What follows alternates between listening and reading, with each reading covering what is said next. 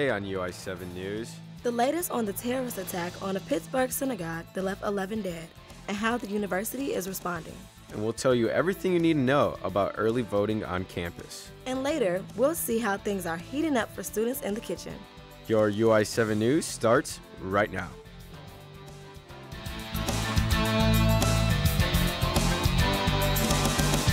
From the Richmond Journalism Teaching Studio at the University of Illinois campus, UI-7 News, your U of I news source.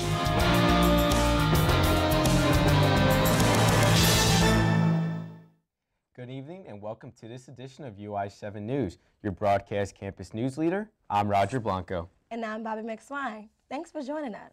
Starting off tonight, we have breaking news coming from our neighbors just north of here. An arrest has been made in the missing persons case involving Bradley University's professor Susan Burl D. Ramirez and her husband, Antonio Ramirez Barone. The professor's 21-year-old son, Jose Ramirez, was arrested and charged with first-degree murder, and 20-year-old Matthew Roberts was arrested and charged with obstruction of justice and concealing a homicidal death. The couple was reported missing over the weekend. Deputies found blood inside the couple's home after a relative called police. Peoria County Sheriff said the bodies are believed to be somewhere in rural Henry County. The UI-7 News team will keep you updated as more info on this story comes in. In national news, President Trump is visiting the Pittsburgh Tree of Life Synagogue. This is coming after Saturday's mass shooting. The president's visit today doesn't come without some tension. CNN's Omar Jimenez has the story. President Trump is set to visit Squirrel Hill Tuesday, the neighborhood in Pittsburgh where the Tree of Life Synagogue sits, now the scene of the deadliest attack on Jews in American history. Some are more welcoming of the visit than others. I turn to all of our elected leaders because hate doesn't know a political party. Hate is not blue, hate is not red, hate is not purple. Hate is in all. And many think it's too soon for the president to come. The mayor of Pittsburgh won't meet with Trump during his visit, saying he needs to focus on helping his community heal. Our focus as a city will be on the families and the outreach that they'll need this week and the support that they'll need to get through it. Once we get past that, then I think there's the opportunity for presidential visit. The White House invited top congressional officials to come with Trump Tuesday, but they all declined. The president will be visiting the hospital where some of the wounded are still recovering. Presidential visits to communities following tragedies are nothing new. Presidents are often thrust into the role of consoler-in-chief during the worst of times. But however they feel about the president's visit today, the community has one message for all politicians. I turn to them to say, tone down the hate, speak words of love, speak words of decency and of respect. When that message comes loud and clear, Americans will hear that. In Pittsburgh, I'm Omar Jimenez. We'll keep you updated when we have more on the Pittsburgh tragedy. In response to the shooting at the synagogue in Pittsburgh, a candlelight vigil was held Monday night, bringing members of the Jewish community on campus, administrators, students, and the community in general together for healing and peace. More now from UI-7's Chris Joe. Over 300 people stood in solidarity on the quad following the shooting of a Pittsburgh synagogue where 11 people were killed. Candles were lit, a card was signed, and leaders from different Jewish groups spoke. However, I do know one thing, and that is that the Jewish people are strong. Prayed, and read psalms. May God answer on the day of distress.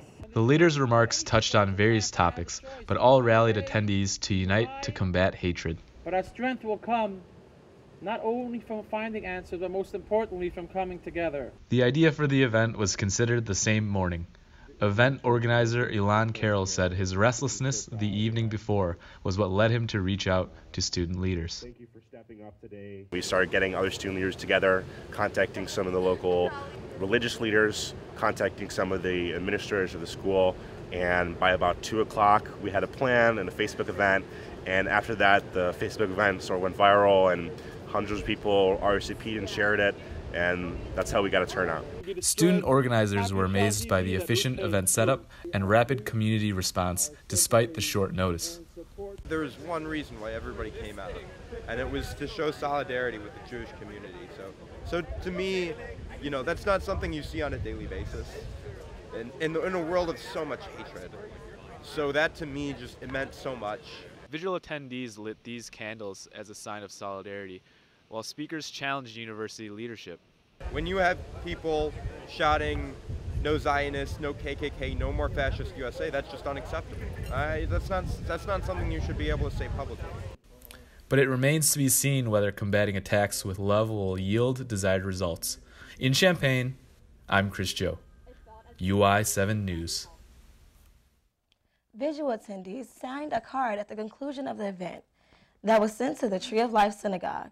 The card was sent by the Illini Hillel. In political news, President Trump is making some waves with the recent comment about his concerns with birthright citizenship. What the president is talking about doing, he hasn't done it yet, it's one of these things where he's musing, he will do it because he wants us to talk about it, is to do away with birthright citizenship. That's the idea that if you were born in the United States, you are a citizen of the United States. Let me read you what the 14th Amendment says about this. The 14th Amendment to the U.S. Constitution says, all persons born or naturalized in the United States and subject to the jurisdiction thereof are citizens of the United States and of the state wherein they reside. That's the 14th Amendment. This is what the president wants us to talk about a week before the election. Listen. Some legal scholars believe you can get rid of birthright citizenship without changing the Constitution. With an executive order. Exactly. Right. Have you thought about that? Yes. Tell me more. It was always told to me that you needed a constitutional amendment. Right. Guess 14th what? Amendment. You don't. You don't. Number one, you don't need that. Number two, I mean, that's in dispute. You could definitely that's very much in dispute. Well, you can definitely do it with an act of Congress, but now they're saying I can do it just with an executive order. Now, how ridiculous. We're the only country in the world where a person comes in, has a baby, and the baby is essentially a citizen of the United States for 85 years with all of those benefits. It's ridiculous. It's ridiculous. And it has to end. Have you talked about that with council? Yeah, I have. So where in the process? It's in the process. It'll happen. With an executive order. That's what you're talking about, right? Yeah, that's it's a very exactly interesting what I'm talking about. I didn't think anybody knew that but me. I thought I was the only one. As of this afternoon, the White House has not provided additional details of the planned executive order. The interview is part of the Axios on HBO, a new 4-part documentary series debuting on HBO this Sunday, according to the news site. In other election news, early voting is really gearing up on the campus since last Thursday. Champaign County has quite a few candidates to consider during these midterm elections. There has definitely been an increase in the number of ballots cast at the Illini Union, from 550 to 1,795 as of this afternoon. Some offices the residents can vote for include Auditor, County Clerk, State Governor, Attorney General, and Illinois 13th Congressional District. Students and community members have until November 5th to vote early at the Illini Union, until Election Day on November 6th. With the midterm elections just 7 days away, the Illinois student government hosted an event geared to inform voters. During Pulapalooza on the main quad, volunteers helped spread information to aid the voting process. Local political teams were present to make their case. Passerbys learned polling locations and early voting dates and times. Musical performances that were planned to complement the event were moved inside the Union due to inclement weather. Well, if you're heading out to vote early this weekend, or Halloween, our own UI-7's news correspondent Nora Rogers is here with us to give us a first look at our weather. Nora? Yeah, it's actually been surprisingly super warm out. If you guys didn't notice, it's almost November and it's kind of feeling like spring today. Yeah, it does, yeah. And tomorrow, Halloween's going to be actually pretty good too. I feel like we usually have like a freezing cold Halloween, but it's going to be warmer temperatures. There's supposed to be a little rain, but I think it's going to be good around the trick-or-treating hours and stay dry around then. Other than that, a little bit of rain, but pretty warm temperatures. So. Well, she'll give us some more after this break. Thank you. Well, we'll check on what the GEO is doing this semester following last spring's strike. And we'll see how one local business is supporting Domestic Violence Awareness Month. Those stories and more are coming up. Stay tuned. It's not my first time bartending, so. It's a sausage party in here. It's fine. I'm very familiar. Yeah, because you're a sexy girl, Sam. Last thing, Yeah. is that the music, when Momo kicks it into high gear, is going to get a little bit loud in here. So your customers are going to have a hard time hearing you. So you may want to. What?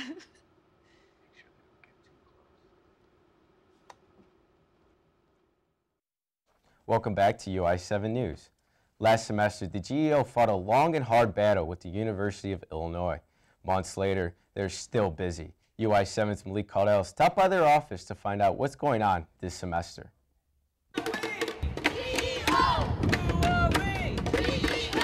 For some, the GEO strike feels like a distant memory, something that could have happened years ago. For others, like the organization's co-president, Bruce Covenant, it feels like just yesterday.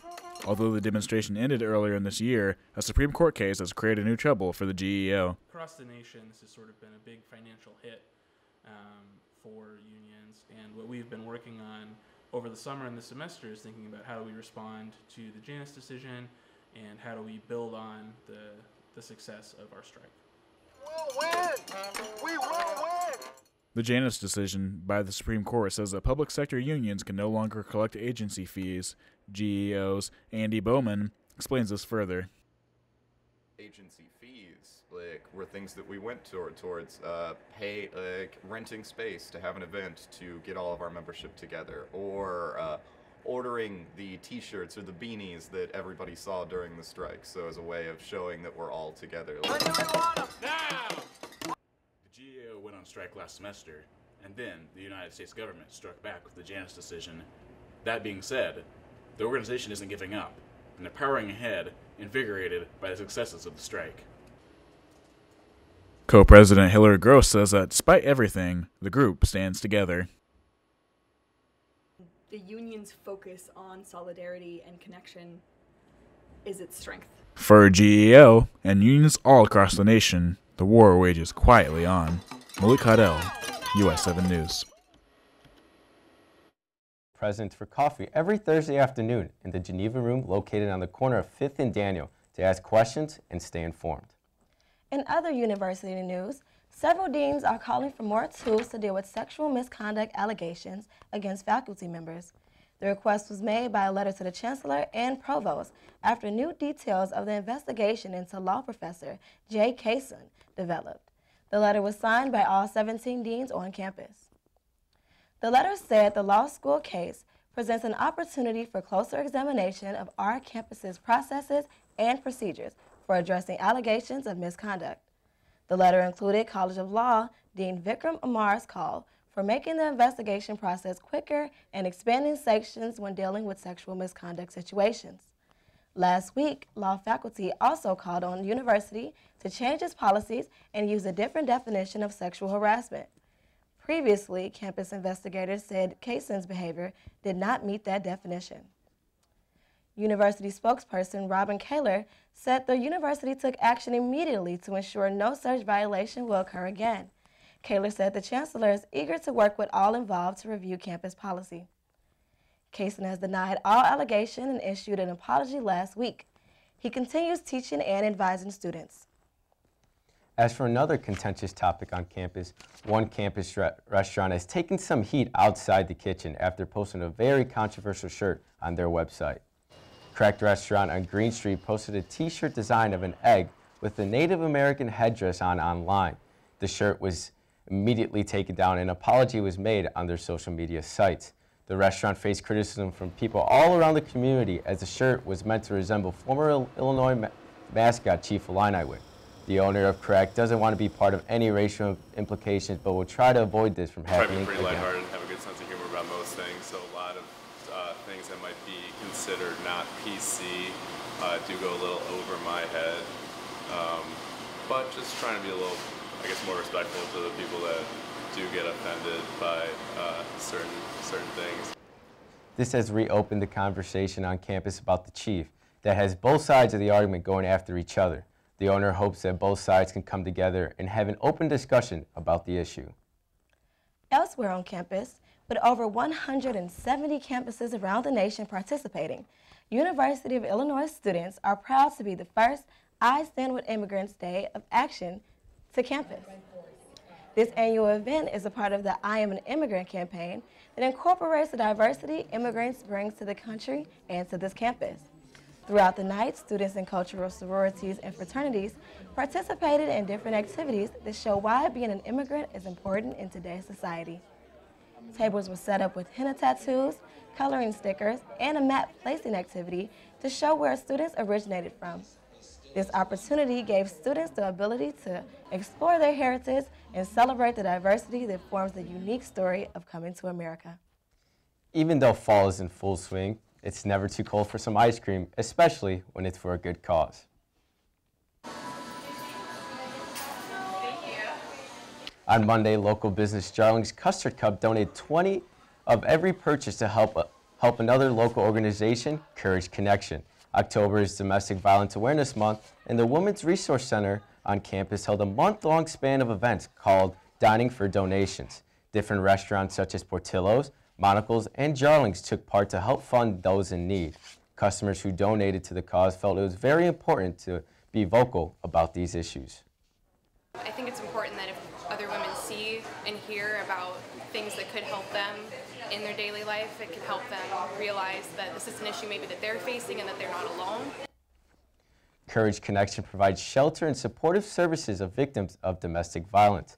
From 2017 to 2020 alone, they provided counseling and shelter for more than 200 people in the community. Still to come after the break, we'll see how one grassroots organization grew to serve thousands in a county. And UI-7 weather correspondent Nora Rogers will have the full weather forecast, so don't go away. I sent him a text. He texts me back and say, "Who dis?" The next few weeks, you just made fun of me, like would answer the door and say, "Who dis?" Who dis? Drop off a warm meal and get more than you expect. Volunteer at americaletsdolunch.org.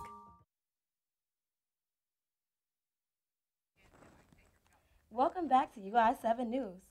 Here at the University of Illinois, food and nutrition students are getting first-hand lessons of putting food on the table and money in their pockets.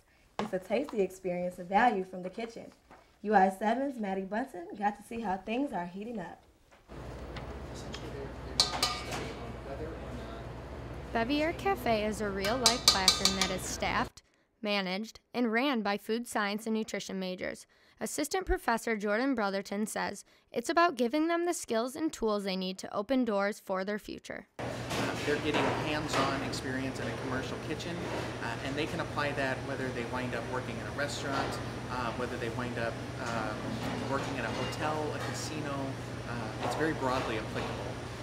The cafe is open Monday through Friday from 11:30 a.m. to 1 p.m. And within that time, instructors such as Quantity Foods manager Carter Phillips work to prepare them for the expected and, more importantly, the unexpected. So when they go into the kitchen and the first person who calls off, they're able to jump in there, get their hands dirty, and get whatever the job needs to be done, and feel comfortable doing it because they've done it here first in a controlled atmosphere. During the course of the semester, students go through rotations including student manager, hot foods, pantry, and bakery. Students also have the ability to create their own recipe and figure out how much it will cost to mass produce. One student, Aaron Davis, says this learning experience is also about tending to their #1 client, the customer. The cafe really focuses on customer service as well and really honing our customer service skills. And I think in any job that you do, customer service is a large part of that. So we're getting some really valuable experience with working through problems or solving other things with customers, which I think will be really valuable. Food and nutrition students say that it's great when people visit their cafe not only to enjoy the food, they too enjoy the learning experience from their visitors. For UI-7 News, I'm Maddie Bunton. Not many students know about Bevier Cafe, so hopefully more people can check it out and give them the experience they need. 1 in 5 children in Champaign County suffered from food insecurity, not knowing where their next meal may come from. UI-7's Andrea Flores got the chance to speak with one organization trying to fight this epidemic. Being a kid again on a Saturday morning, but not knowing where you'll get your next meal. That's what nearly 20% of children in Champaign County unfortunately worry about. But that's where Feeding Our Kids, a local nonprofit founded by Ann Kirkland and Janelle Keene, steps in. We don't feel that kids should have to worry about where their food comes from each weekend, and we really want them to know that we believe that they can succeed. The two moms noticed the problem at their kids' schools, so they started preparing weekend food packages for 18 students. Now they strive to feed about 900 kids every week with food sorts like these. Since Feeding Our Kids began in 2013, thousands of children have received food packages, so they don't have to worry about what they'll eat later. What started with just 2 schools has expanded to 36 schools in just 5 years across the county. Food insecurity can happen at any time and for any reason, like poverty, job loss, death in the family, and illness. For Feeding Our Kids Board Secretary Andrea Sullivan, tragedy struck in 2010 when her husband lost his job, leaving their family of 4 in the lurch. It was very frustrating too, because it was like you would go day to day and like not know, like on Monday, like if you're going to have a dinner on Tuesday, and you just take what, few dollars you have and try to make it stretch. Not only do these backpack lunches get students through the weekends, the nutrition helps children do better in school. If one bag of, a small bag of food will help them do that and help them continue to go back to school every week, that's the least we can do as adults. Anyone interested in helping Feeding Our Kids can visit their website, feedingourkids.org, for information on how to volunteer or donate. In Champaign, I'm Andrea Flores, UI-7 News.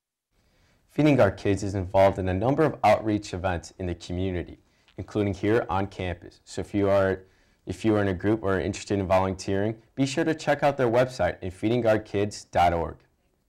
Highlighting some good news in our community, one CU business has been making a positive impact in the elderly community for 21 years now. Circle of Friends is an adult day center that allows elderly individuals the opportunity to remain in their own home while going to the center for fun, friendship, and any other care they may need. The customers, some with special medical needs, are able to enjoy arts and crafts, go on special trips, or even music therapy. The Director of Programming, Kathy Rhodes, says an important factor in their business are the many student volunteers. We have different schools that come and visit with us, and we visit with them, so I think it's important to have different generations interacting together. Anyone interested in volunteering can go to circleoffriendsadc.net for more information. So Bobby, are you excited for Halloween tomorrow? Oh, of course I am. Let's check in with UI-7's weather correspondent, Nora Rogers, to see how Halloween's weather and the rest of the week's forecast is looking. Thanks, guys. Temperatures today didn't feel particularly like fall. Just when we thought we were done with the warm temperatures, the sun came right out today. Right now, it is 69 degrees in Champaign, and the sun is still out with some clouds as well. The sun will be setting pretty soon, actually, at 5:53 tonight.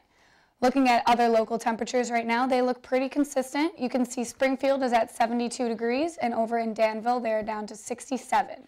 Moving across to Peoria, temperatures are down to 65 degrees, and in Rantoul and Champaign, we're at 69. And other Midwest temperatures, it's 57 up in Des Moines, Iowa right now, and 60 in Kansas City. St. Louis and Paducah are at 76 degrees right now, pretty nice for an October evening. Up in Chicago, you can see it's 64 degrees and 71 down in Louisville. Going to our national temperatures, right now we can see they're at 54 degrees over in Seattle and 72 in Los Angeles. Moving over to 40 degrees in Denver, but a huge rise down in Phoenix at 83 degrees. Dallas is seeing similar heat and 79 degrees. Looks like they aren't as warm up in Boston and New York City. Temperatures are in the 50s, but down in Miami, they're looking at 82. Pretty nice October day for them. Let's move back to our temperatures for tonight. We should expect some rain, which is probably where the warmer temperatures are coming from right now. Showers will be later on around 9 or 10, and the temperature will stay around 5 degrees. Tomorrow looks to be a fairly warm Halloween. There's a chance of showers in the morning and later at night, but it should hold out during trick-or-treating hours. The high will reach 58 and drop to 44 at night, so it won't be a super chilly Halloween like we've seen in the past. Looking forward to the end of the week, there will be consistent showers throughout the day and night. Thursday will hit a low of 38 degrees Thursday night, but the next 2 days should be dry and not too cold. We're looking at a Friday high of 55, but we will see our lowest temperature of the 5-day at 33 degrees. On Saturday, we will see a little sun and reach a high of 57. A pretty perfect fall day for those watching the football game or doing Dad's weekend festivities. But we will end the weekend with a little rain, mostly in the evening, and a high of 60 degrees. So yeah, it looks pretty well for the trick-or-treaters out there and for Halloween in general, so Yeah, I'm excited for that. Not too bad. Yeah, Yeah, definitely. Well, thanks, Nora. Well, coming up after the break, sports correspondent Chris Joe will have your latest sports updates. What have you got for us, Chris? Yeah, Bobby, new World Series champion has been crowned. The first edition of the college football playoff rankings will be released tonight. So all that and more coming up in sports. So, is there an election coming up? You're serious? You didn't early vote? I didn't even know there was an election. I'll call my dad. He knows a lot of stuff. Hopefully you can figure this guy out. Hey, Dad. Who should I vote for in the election next week? Pat Quinn? Rod Blagojevich? Okay. Oh, you're coming down next weekend, though. Awesome. Well, okay, I'll just see you then. Bye. He was useless. These guys are ridiculous. Friday, 10 a.m. Welcome back. I'm Chris Joe here with the UI-7 Sports Wrap-Up. A champion was crowned over the weekend.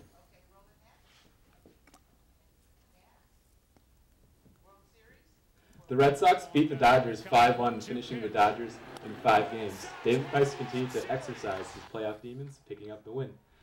Price pitched 7 innings of 1-run ball with 5 strikeouts, and first baseman Steve Pearce garnered World Series MVP honors. He smacked 3 home runs and drove in 8 runs overall during the series. Switching over to college football, the Illini were not as successful, facing the Maryland Terrapins. The Illini were steamrolled 63-33. Maryland running back Javon Leake rushed for 140 yards and 3 touchdowns. Leake also scored on a 97-yard kickoff return touchdown, and Leake became the first Maryland player to score 4 touchdowns in a game since 2010. The Illinois defense gave up 712 total yards of offense following the game, and Illinois defensive coordinator Hardy Nickerson was resigned due to health reasons. Head coach Lovie Smith will take over defensive play calling duties for the rest of the season. And the first college football playoff rankings of the 2018 seasons will be released at 6 p.m. tonight. Sports Illustrated released their predictions of the rankings. They foresee the #1 ranked Alabama Crimson Tide will play the 4th ranked Notre Dame Fighting Irish. On the other side of the bracket, Sports Illustrated predicts the 2nd ranked Clemson Tigers will face #3 LSU. Alabama squares off against LSU in Death Valley this Saturday. And that's it for this edition of the UI-7 Sports Wrap. All right, thanks, Chris. Halloween is almost here. It's tomorrow. And with that, so is all the candy. Well, if you're trick-or-treating in New York and you don't like candy, well, you're in luck. Reese's has a great idea starting Wednesday afternoon in New York City. A Reese's candy converter will be set up on 5th Avenue if you're looking to trade those unwanted almond joints and candy corn. The machine will swap your unwanted candy for Reese's peanut butter cups. That's quite the currency trade, the company says. The machine will exchange up to 10,000 cups for 5 hours. So if you want to take a quick trip to NYC, you better get there now. So what's your favorite candy? I'm always looking for the Twix, either left or right. They taste both the same, and I love it. I love it. How Mine about is you guys? Kit Kat all the way. Kit Kat? See, one of our colleagues really enjoys candy corn, and for me, that's definitely on the lower tier. Candy corn, if I got that, I'm looking to throw it out or give it to like Also not a big fan of Almond Joy either, but No. outside of those, I think I'm an equal opportunist. I'm going to have to say Snickers is the Snickers? best. Snickers You're not you when you're hungry, right? Yeah, So you're not you when you're hungry. Snickers, of course, of course. Yeah, I would say my second favorite might have to be going to the candy side, like Skittles. Skittles are delicious. Yeah. I love M&Ms. Peanut M&Ms are always the move. Yeah. I like the peanut butter. Oh, I never had those. Those are good. I think I'm just going to buy myself my own candy this year since we're a little old. Yeah. Oh, okay, Well, be sure to follow us on social media for more of our stories. Like us on Facebook, follow us on Instagram and Twitter, and subscribe to us on YouTube. And if you have any story ideas or spooky and fun Halloween photos you'd like to share, we'd love to hear from you. That's it for us from UI-7 News. Thanks for watching. And we'll be back Tuesday with another live edition of UI-7 News. Have a good night and have a spooky Halloween, Illini.